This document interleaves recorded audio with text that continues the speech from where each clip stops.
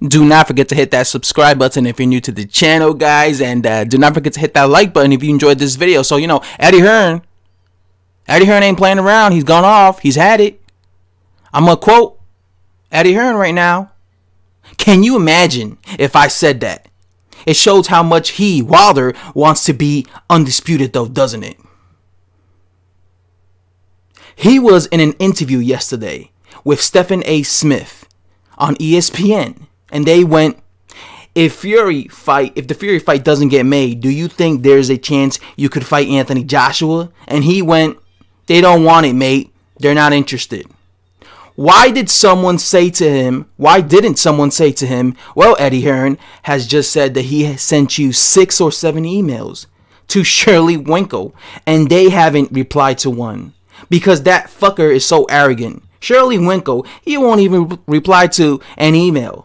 And I've tried to be nice because he said to me, Eddie, don't say bad things about me in the media, but fuck it. He won't even have the courtesy to reply to an email. That is what Eddie Hearn said. And what he's talking about in the first sentence there, where he says, can you imagine if I said that? He's talking about because Wilder the other day said that, I reported that Wilder the other day said that, you know, he has a bunch of fighters lined up for the next 2 years. Right? And Eddie Hearn is saying, of course, imagine if he said that about Anthony Joshua. Oh, I got, you know, a bunch of fighters lined up for Anthony Joshua for the next 2 years. He would be crucified. Oh, yeah, 100%. There will be people making videos saying, oh, Eddie Hearn is not interested in AJ versus Deontay Wilder. He's already got all these dudes lined up. You know, he's a pussy. He's that. Right? He would be crucified as a promoter. They'll be saying, why is he not talking about Wilder? Why is he thinking about the future already? That means he's ducking, right? But of course, Wilder does it, and Wilder says it. He says he could fight for 2 more years avoiding Anthony Joshua, and people, you know, it's a double standard. They let Wilder get away with that, at least his fan base, his fanboys, right? And then of course he talks about Shelley Finkel, Deontay Wilder's, you know, fucking 105-year-old promoters. I don't know what the hell he is to him. All I know is every time you see Deontay Wilder in a goddamn press conference about a foot away from him, Shelley Finkel, 105-year-old, is sitting right beside him. So he's something to him. I don't know, his manager, his promoter, whatever. The man is something to him. Very important to Deontay Wilder. And then he says, why doesn't Shelley Finkel? Because Shelley Finkel always says the same thing, right? They're not interested. They're not, you know, they're not talking to me. They're ignoring me. They're this, they're that. Just like Deontay Wilder. Nah, they're not interested. But then he says, how come Shelley Finkel doesn't talk about the fact that he you know, sent them emails, sent them fucking emails, and he never replied, right? It's kind of, and that just shows you that he's lying, you know.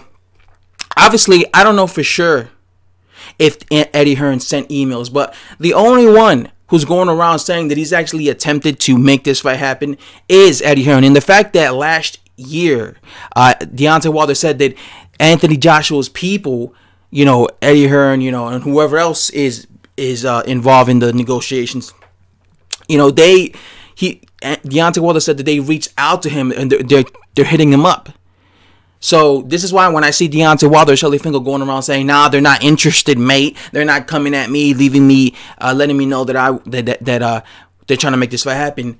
I think that he's lying because, like I said, the fighter himself, Wilder, admitted just a month ago that, nah, they're trying to hit him up. So that's why I don't believe that bullshit when I see guys like Shelley Finkel or even Deontay. Because now Deontay Wilder changes his tune and he's acting like they're not hitting him up. They're not trying to make this fight happen. But yeah, it's true. No one ever talks about that. At least the Wilder fans, they don't talk about that. They should have asked Shelley Finkel, that's true, Stephen A. Smith, about, hey, how come you're not answering the fucking emails, man? To see what he said or to see what he had to say about that. But it just goes to show you, you know, the guys, you know, like Eddie Hearn said, the guys who really don't seem to want it is Deontay Wilder. And again, I didn't like when Deontay Wilder said that, oh, I could fight for 2 more years. I got 2 more years lined up. You know, if Eddie Hearn or AJ don't want to give me that 50-50 split, I could fight for 2 more years, son. I didn't like that because you should be like, you know what, fuck that. I'm not going to fight for 2 more years. I want the AJ fight. Fuck it. If he really wanted it, he'll just accept it. He'll accept any offer that Eddie Hearn is offering him and take it because that's the fight that the fans want to see. And, you know, if he really wanted this fight, he'll be like, you know what, fuck it. I'll take whatever offer Eddie Hearn has to give it to me, to offer me, and then if once I beat Joshua, then in the rematch I'll make way more money. But Deontay Wilder, like I said, he's greedy and he just thinks about the money. And as far as he is concerned, if Eddie Hearn never offers him that amount of money that he's exactly asking for, then he has no problem avoiding Anthony Joshua his entire career and just going on defending his belt against mandatories, or like he says, guys lined up for the next 2 years.